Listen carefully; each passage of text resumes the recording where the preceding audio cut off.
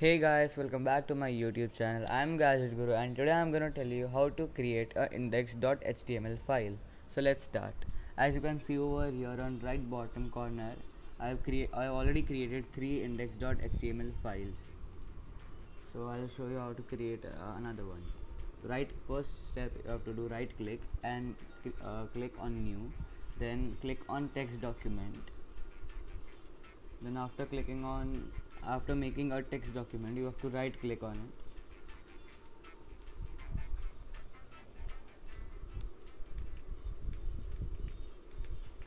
Then after right clicking it, you have to click rename.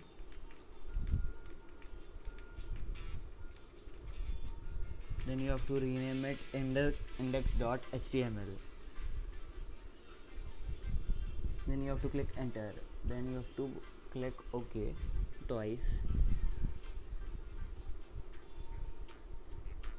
Then for example, if you use Visual Studio Code, then to add a new file over here, you have to open that file over here. Over here you have to select that file which you have created and which was index.html in bracket file. Here it is. You have to open it. Then I'm just typing here hello for us, just showing you that it is working or not.